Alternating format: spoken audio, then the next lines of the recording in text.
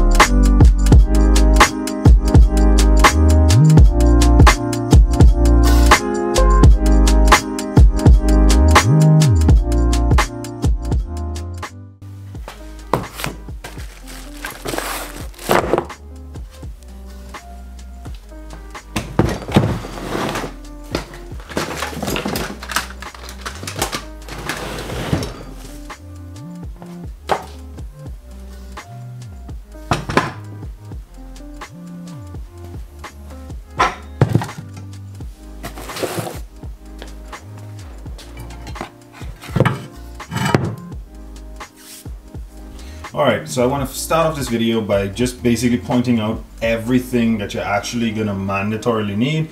This is a full kit that I got off of a 2003 Mercury Marauder. So these are C-heads from a 2003.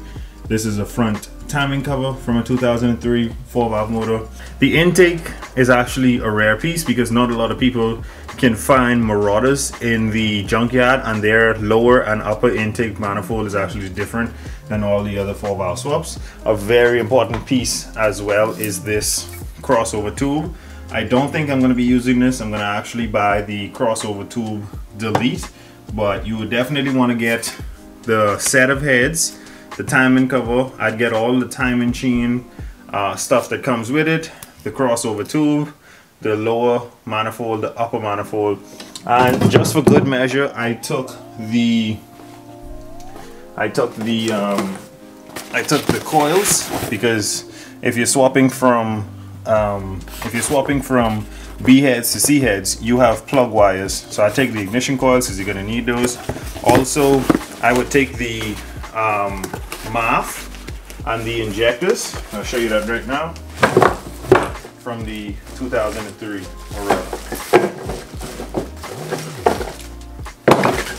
So I know you can't see it very well, but I have a bunch of different injectors because I have some turbo injectors in here as well. But these are the injectors from an 03 Marauder, and this is the MAF. I'll show you the color difference right now between your injectors. So this is the injector that comes factory in a Marauder, which is actually a 21-pound injector, I believe, or 24. I can't remember which one it is exactly, but yeah, you're gonna need the injectors to go along with the intake, and it's just good measure to get the MAF as well. So now that we've talked about all of them in general, I'm gonna take this head out of the bag and I'm gonna show you each piece one by one, and we're gonna go over absolutely everything that you guys are gonna need to swap this onto your 93 to 98 4-valve motor. Alright, so first thing on our list of things to talk about is actually the head. So I'm going to hold this right where you guys can see it. Okay. Let me get this bag off of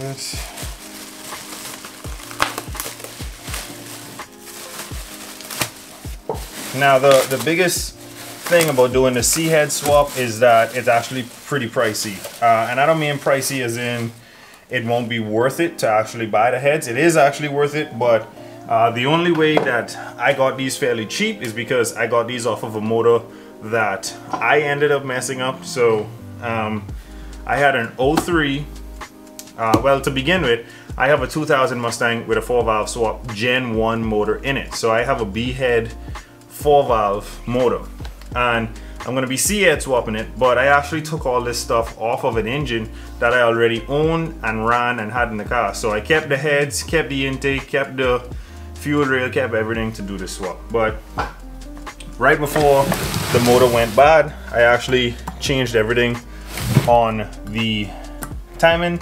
So brand new gears I have for the timing here, brand new chain.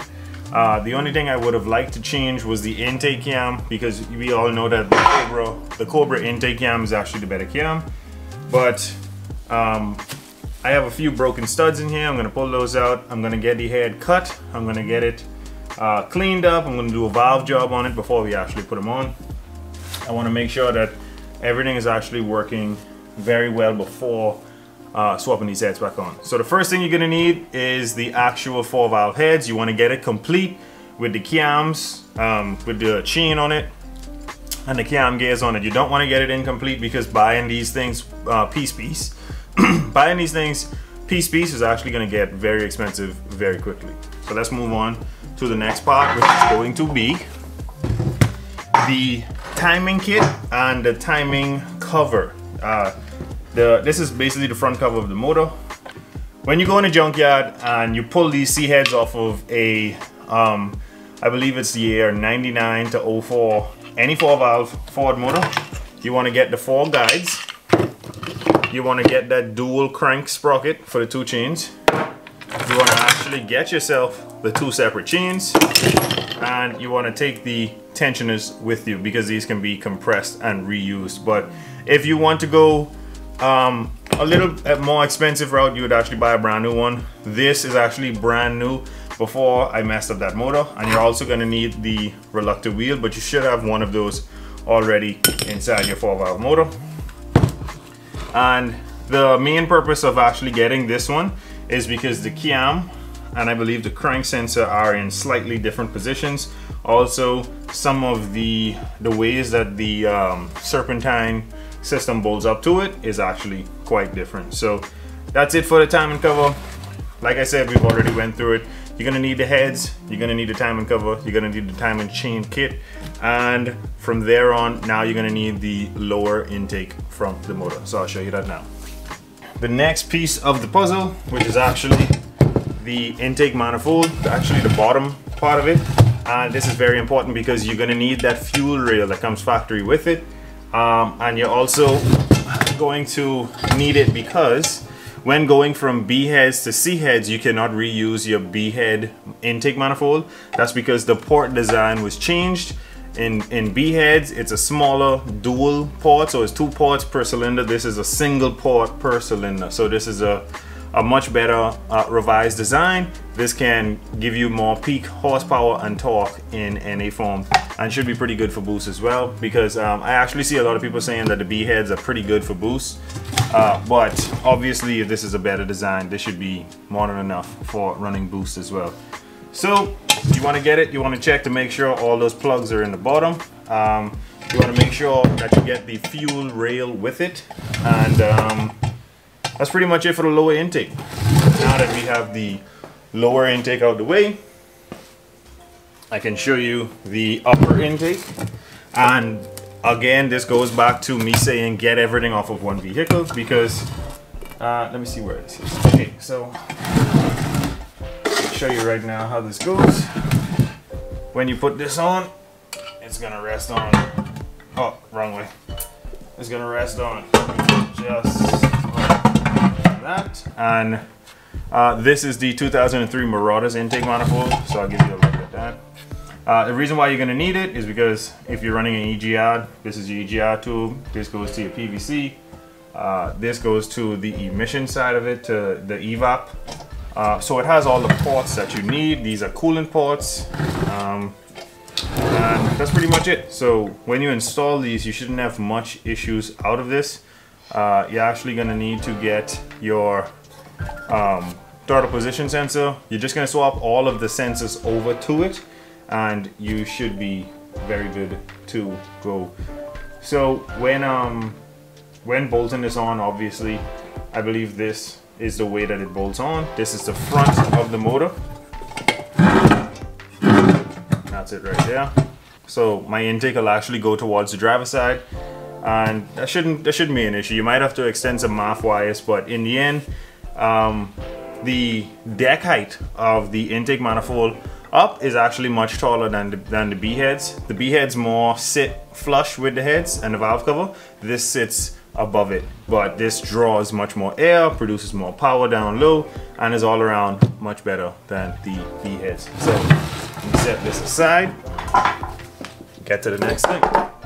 The next thing that is a pretty easy fix, I should say, is these coolant crossover tubes. They are pretty tricky to get reseated because you're going to need a new O-ring, and you can see that they're rusted, they're banged up from me taking them out and trying to put them in. So most likely I'm gonna run these oh, I gotta sneeze. Oh god. Oh, that's that corona. Most likely you're gonna run these if you're pulling out of a junkyard. They are more than enough. You're not gonna need more cooling than this actual pipe size that we have here. You pop them into the motor, you put some silicone around them to seal them up, and you should be good to go. But like I said, you want to make sure get all of these parts off of one vehicle so that when you do the C head swap, they all match up together. So let's move on to the next thing, which is actually going to be the injectors, the MAF, and the coils.